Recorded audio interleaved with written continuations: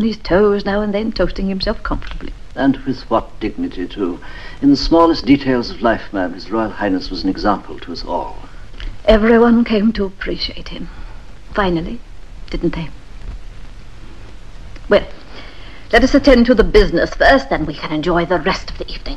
What is it this time? Business, ma'am? No, Mr. Disraeli. I know very well you haven't come all the way down here just to see an old woman. Indeed I haven't, ma'am. I've come to see the most fascinating woman in England in her enchanted tower. But I will admit I did prepare some slight excuse. You are amusing, Mr. Disraeli. You really are. What is the excuse this time? I wish to tell you myself, ma'am, that the disturbances are now all under control and there is no further immediate danger. I can see you're going to be devious again. What disturbances? They begin, I believe, as debates about Your Majesty's regrettably protracted absence from London. Oh, yes, I know. But of late they've taken a more serious turn. There were several thousand in the demonstration before Buckingham Palace the other night after someone had posted a "To Let" sign on the gate. To let? The implication, by your leave, ma'am, was that the tenant had moved out for good. May I pursue the subject further? If you think you must. I do, ma'am. There's no one in the world who has more sympathized with Your Majesty in her sorrow than Your Majesty's true friend and most loyal subject, or been in a better position to understand her need for solitude. But I do believe the time has come for Your Majesty to reflect again on its wisdom. Please be careful, Mr. Disraeli. I intend to be, ma'am, as careful as the circumstances will permit. But there are matters of importance at stake here, and it may be that some boldness will be necessary. For example, the government's reform program, a matter which I know to be very close to Your Majesty's heart. I cannot see the connection between my personal grief and a proposal to better the conditions of the people. If Your Majesty will allow me to trace this connection. The odds against the passage of the program are now being quoted at 5-1. Such proposals as slum clearance, public housing, educational facilities for the poor are all wise and worthy measures, and consequently will be opposed vigorously. The British are a proud and independent people, ma'am, and will not yield to improvement without a stout struggle. I know of but one power in the country capable of turning this almost certain defeat. But I thought I made it quite clear that I approve of these matters. Words won't be enough to win this victory, ma'am, not even yours. I've asked you to be careful, Mr. Disraeli. I'm afraid I must take the risk, ma'am. The truth is the country has discovered a certain inconsistency between Your Majesty's words and Your Majesty's practice. In your words they have found only love and sympathy and understanding. In Your Majesty's long seclusion, I regret to report, they can find nothing of the kind. They remember, you see, how pleasantly you once moved about your realm, like a lamp that brightened not only England but the world itself. In those days, ma'am, you were Britannia in person, giving hope and happiness to your people. You were a holiday in Liverpool and a celebration in Bristol. You were like drums and trumpets wherever you went, and men and women and children clamoured to see you pass by in the street. But I'd be lying, ma'am, to pretend that this was so today. Talk of your abdication is common. Republicanism, which used to hide in corners, is now almost fashionable. It's even been argued in the House of Commons. And in the House of Lords, a peer, ma'am, has gone so far as to ask what England is getting in return for the hundreds of thousands of pounds that it pays annually for the royal establishment, now that its ceremonial functions have lapsed. How can they say such things? But I'm so unhappy. So alone. Allow me to contradict you for once, ma'am. You are not alone. Not even near it. You have 30 million friends in England who ask only the opportunity to tell you again face to face that they love you. What do you propose? This is an invitation, ma'am, from the governors of the Lambeth Foundling Hospital, begging the honour of Her Majesty's presence at the celebration of its 100th anniversary. The occasion itself is without specific importance. But it would be impossible to exaggerate the good that would come of it should your Majesty see fit to accept. Yes, this was what I was afraid of. I only ask your Majesty to consider the circumstances carefully. Why do they insist on such purely ornamental duties? In a sense, ma'am, the flag is also purely ornamental. I don't enjoy my own happiness, Mr. Disraeli. Surely you know that better than anyone else in the world. But what can I do? I'm alone, and often I'm frightened. I admit it. But in here, among things that are familiar to me, or in Balmoral, which he loved even more, I have a certain strength and courage. I get it, I believe, from him, from the memories he's left me. Can you understand that? I can indeed, ma'am. We spent so much of our time in this room, you know. It was his favorite. I can still see him rolling this pen between his fingers as he studied some paper that I must understand inside. He insisted one night that I must read this book that he had enjoyed. We discussed that picture one evening, whether it was a fair likeness of the children or not. He sat in this chair. He read under that lamp. He stirred the fire with that poker. We went into dinner from here, and he held my arm in the hall.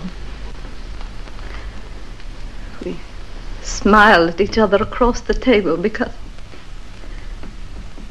we thought of the same thing at the same time. There's no part of Windsor that hasn't these memories of him for me, and as long as I have them round me, I feel I'm able to go on. But not, I'm afraid, otherwise.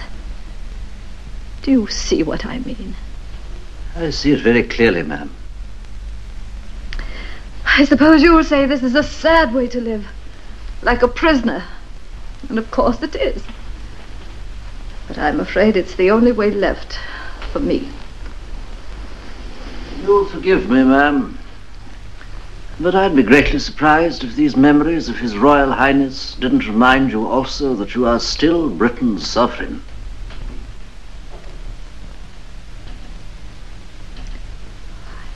I don't see how I can face it, Mr. Disraeli. I really don't. The very thought of going out again fills me with terror. But if you really consider it of such great importance, I'll try to find the courage to do it. Thank you, my most gracious Queen. Now, if you'll excuse me.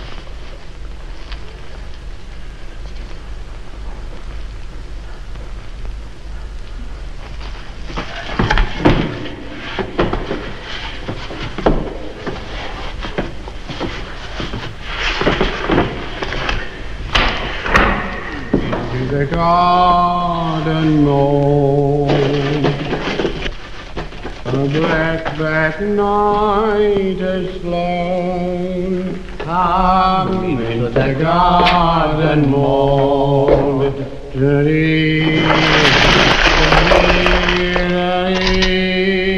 but I'm here at the gate alone.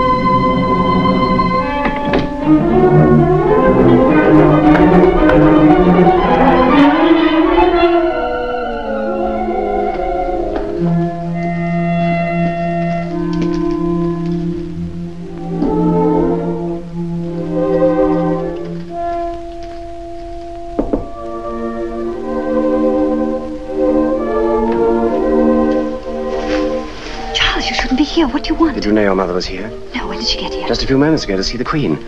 Have you said anything to her about us? No. Why? I know I should have told you before. I've been hoping for a chance to talk to you. The truth is, I wrote a letter to her father. Someone's coming. I'll see you later.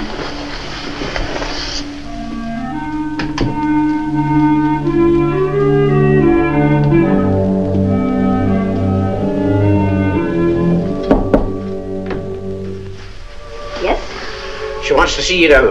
This minute? Aye, this very minute.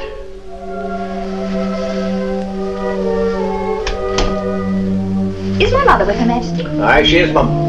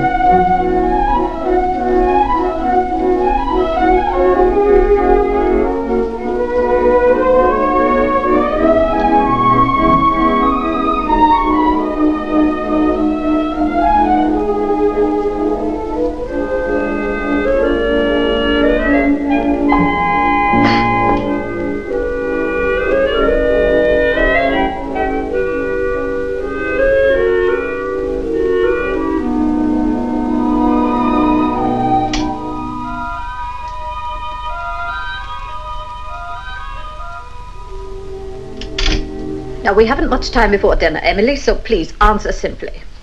Who is this Lieutenant McHatton? Why, You do know him, don't you? yes, Your Majesty. He's in the guards here. Have you been having rendezvous with him? Oh, no, indeed, ma'am, believe me.